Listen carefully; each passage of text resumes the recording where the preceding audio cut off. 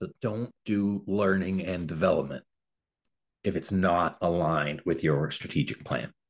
I see a lot of companies that want to add training and add skills to people, which makes a lot of sense, but sometimes they don't consider how it aligns with their organizational goals. So my name is Anthony Taylor. I run a company called SME Strategy. I'm a senior facilitator, travel all around the world to work with senior leadership teams, not only to support them in aligning around a clear strategic direction, but training and supporting them to implement their plan. And we do a lot of training and development. And training and development is a super important thing to have within your organization.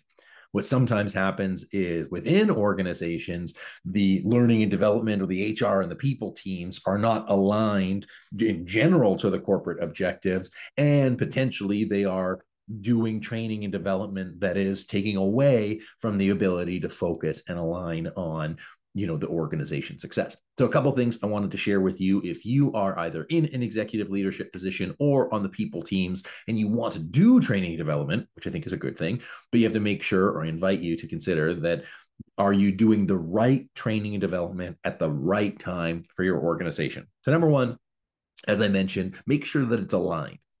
Are the things that you're teaching and training on aligning to those corporate objectives and the priorities? We've got 20 different training modules we could deliver at any one time, but there are modules that are better for the timing and the needs of the organization. The only way you're going to be able to figure out what is going to have the biggest bang for your buck is to make sure that they're aligned, because it's going to be relevant, it's going to be timely, and it's going to support people in accomplishing what they want. Number two is focus. While you within your function may have some really good training, in fact, it could be the best training that anyone's ever seen, the most amazing, revolutionary training. However, if it's not applicable, relevant, or timely to what an organization is dealing with right now, it's going to distract their focus. They might be focused over here and you're doing training over here. And so they might try to make the connections, but it's a lot of work that they need to do to connect what you're teaching them over here to what they're working on over here. So it's important to have that alignment, and it's important to make sure that you're maintaining the focus to support the critical activities that the organization's undertaking. The third part about really good training, and when you have really good training and development that aligns and is focused with the corporate objectives, is that you have the opportunity for application. So for us, when we do a training module, it's not just knowledge, but it's application. So we teach the concept, but we also make sure that it's relevant and applicable to a real life situation. So that it's more of a workshop versus a, reading presentation kind of thing. So if it's a good training module, it helps actually move the needle on those critical, important deliverables. So whether that's prioritization, whether that's project management, whether that's change management, whether that's communication, critical conversations, I could go on and on. There's probably a need, an immediate problem, immediate use case where you can apply that training and development so that they can actionably use it. In a couple of weeks, I'm going to be doing a training on strategic thinking. So the strategic thinking is not done at the corporate level, it's done in the middle managers for them to be able to question and to be able to better understand the strategic implications of decisions that they make.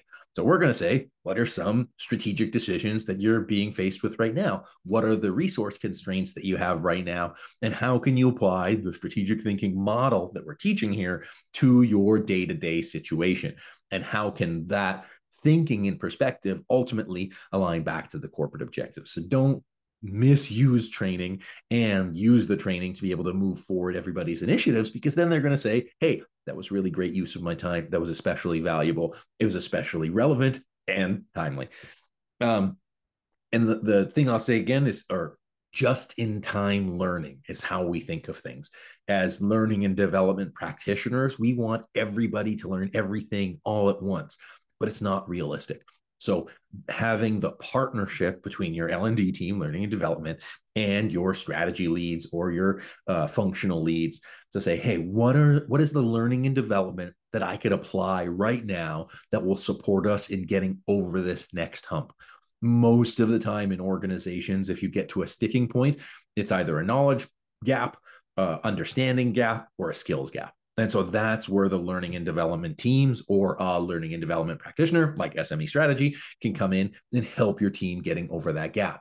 One that we see a lot of times is prioritization. We do so much help with prioritization, but from a training perspective, say, hey, we got our vision, we got all of these things that we're working on, and now we're getting overwhelmed and we're stuck. We're not making progress. Great. Let's retrain on prioritization to help us whittle through and make sure that we're focused on what's most important. If everything is high urgency and high importance, then we then have to decide on some other rubric how that's going to work. Or the other day, I was leading a workshop with a team and we had to go back to goal setting. Now, goal setting is sometimes foundational, or it's always foundational, but the goals might change over time. So if we forget how to do effective goal setting, then we'll get back into our old ways of working with actions versus outcomes. So all training development is a muscle. And so you need to be able to build that muscle at the right time for the right needs. And it needs to be aligned to your corporate strategy.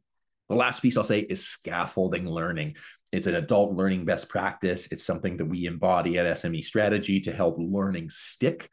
And so if I run a 4-day training workshop and I teach everything under the sun about strategic thinking or about learning and development, just that I know everybody needs to know, it's going to fall away because there's no way that your brain, anybody's brain, can A, retain all that knowledge, and B, apply all of that knowledge in the right way.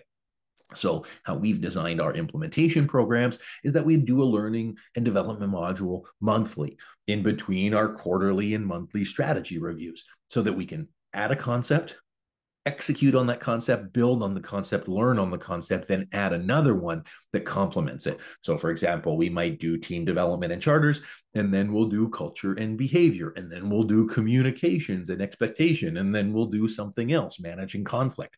So all of the learning builds on itself.